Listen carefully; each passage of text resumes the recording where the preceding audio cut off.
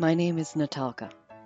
I've been using SQL for almost half my life, and I still have a lot to learn, and I love sharing what I learn.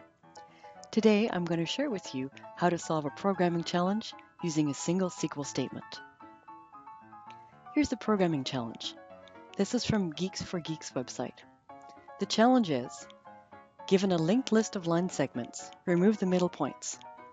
In other words, given a linked list of coordinates where the adjacent points either form a vertical line or a horizontal line, delete points from the linked list which are in the middle of a horizontal or vertical line. This was said to be a Microsoft interview question. So for example, take this linked list and change it to this. Now this can be done in a single SQL statement, and I'm going to show you how.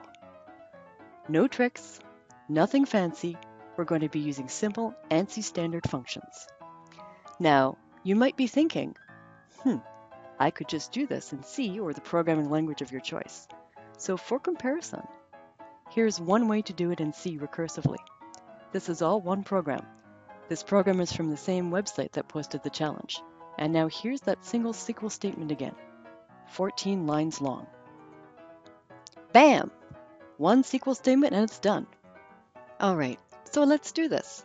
First, we're going to think about the problem. Then we'll think about the SQL, and then we'll write the SQL. We'll start by thinking about the problem. Let's get back to the challenge. Given a linked list of coordinates, where adjacent points either form a vertical line or a horizontal line, delete points from the linked list which are in the middle of the horizontal or vertical line. Now, I'm going to add an additional criterion to this that wasn't present on the website that posted the challenge. No backtracking. This wasn't explicitly spelled out, but judging from the solution posted on the website, we need to have this or the solution on the website won't be correct. What I mean by no backtracking is I can't go to, for example, 510, 710, and then back to 510. So no backtracking. So let's go back to the linked list we looked at in the beginning. We want to take this linked list and change it to the one below. Let's graph this linked list so you can see a little better what's going on here. There are the points in the linked list. The ones in red are the points that I want to keep. And here's the linked list I want to keep. Or let's take another example, a little bit larger list. Here's that list on a graph. Here are the points that I want to keep. Here are the coordinates of the points. And here's the shortened list. So of course, this has lots of applications. You might recognize a familiar child sketch toy here. Basically, what the question is I want the corners on the sketch. Or in other words, I want the places where the child fiddling with the knobs has changed direction and decided to turn the other knob. Now let's go to an overview of the solution. Since we're using SQL, I want to use set-based thinking. Instead of consuming the nodes one node at a time, let's look at the whole set of nodes and say, which nodes do I want to keep? And how do I identify that a node is a keeper? Going back to my example here, in red I've got the nodes that I want to keep. It's pretty obvious that what I want to keep the first and last nodes of each line segment. So the question is, how do I identify those? Let's look at another sketch. I'm going to throw some points on this sketch, and now, once again, I want to keep the first and last nodes of each line segment. Now, the way that I'm going to conceptualize this, and there are many other ways to look at this, but the way that I want to think about this to make it easier on my head is I'm thinking, I want to keep the node when we kind of change direction. So remember, in this challenge, only one of X or Y can change, not both of them at once.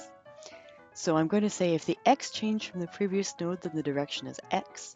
If the Y changed, then the direction is Y. So for example, take a look at node E here. The X changed from the previous node. So I would say the direction of node E is X. Then take a look at node F. The Y changed from the previous node, so I would say the direction is Y. In other words, right around node E, we change direction.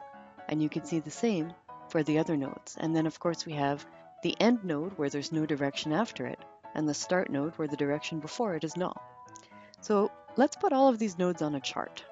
I know which nodes I want to keep. These are the nodes I've got in red, and it's pretty easy to say, did the X or the Y change from the previous node? From that, I can get what I'm calling the direction.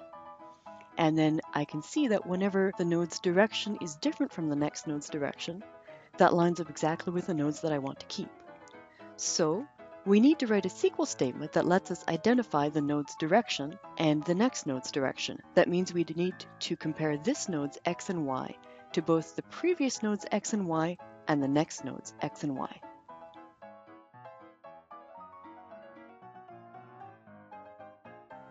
All right, now we're ready to think about the SQL. The first thing that we need to think about is how are we going to represent the linked list in the database? There are quite a number of different ways to do this. I've got a few up on the screen here. You can move between any of these representations of the linked list with a single SQL statement. So I'm just going to pick this one, which is easy to work with. This is where I've got the x and the y of the node each in a separate column, and the nodes are assigned a sequence number, which is in the order of the nodes in the linked list. So here's the SQL that I can use to create that in the database. Now let's go back to the sketch. Here I've got the first example. I've got the nodes in the database, the x and the y, the sequence number of each. I've got the nodes on the sketch and I've highlighted in red the nodes I want to keep. So once again, I need to write a SQL statement that lets us identify the node's direction and the next node's direction. So I need to compare this node's x and y to the previous and the next node's x and y. Now in general, there's a pattern here. When I have a table and I want to look back at the previous row or forward to the next row, the functions that I'm going to use in SQL to do that are lag and lead. These are ANSI standard SQL functions.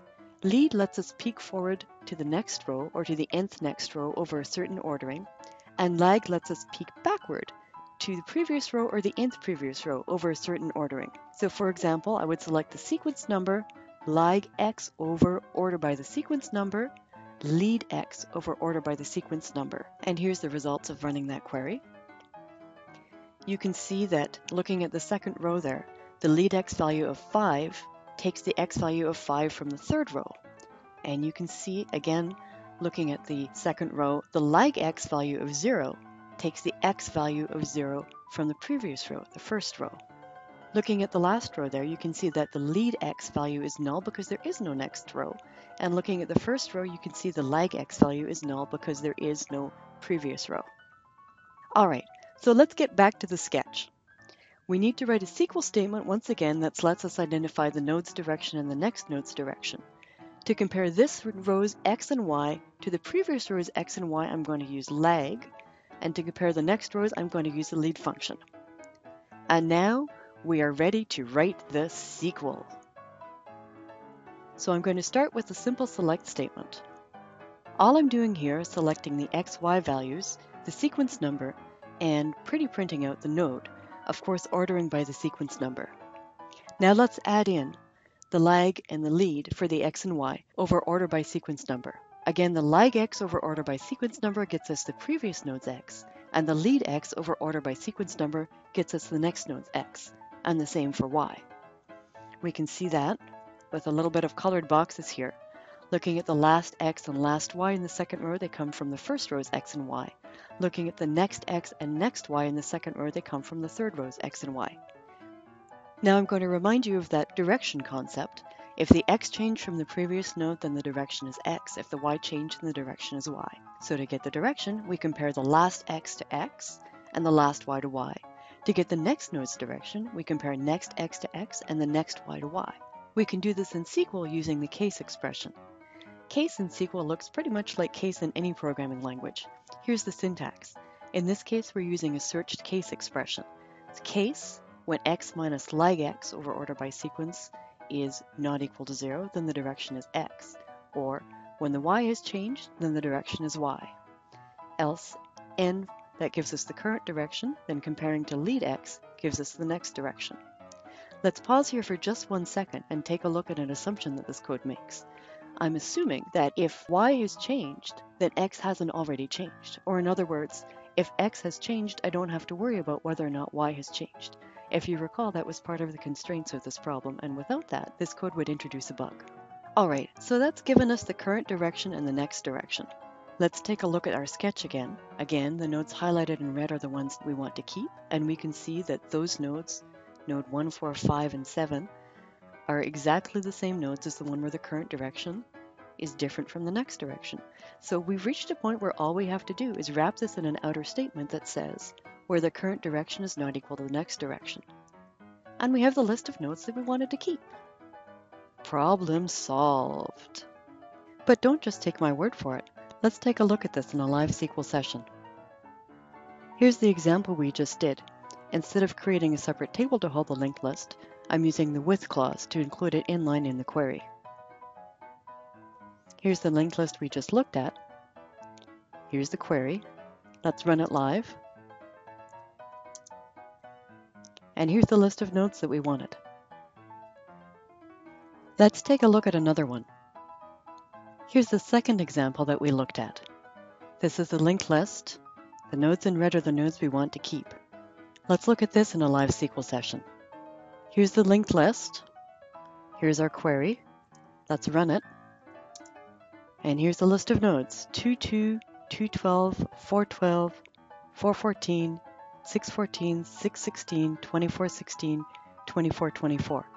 Those are the nodes that we wanted to keep. Let's do one more. Here's the sketch we were looking at earlier. I wanted to keep nodes A, E, I, J, K, and N. Let's run this one through the query. Here's the linked list, giving the sequence as ASCII in this case to make it easy to see if we've got the right nodes. And here's the query, and let's run it. Nodes A, E, I, J, K, and N.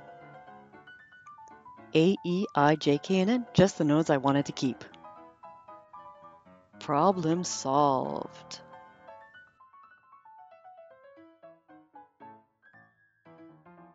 So let's look at what we've done here. We've solved the programming challenge using one SQL statement 14 lines long. We did this with no tricks, just simple use of ANSI standard SQL functions. And what really let us do this is the power of the lead and lag SQL functions. The upshot is this challenge is simpler to solve with SQL. Thank you very much for joining me.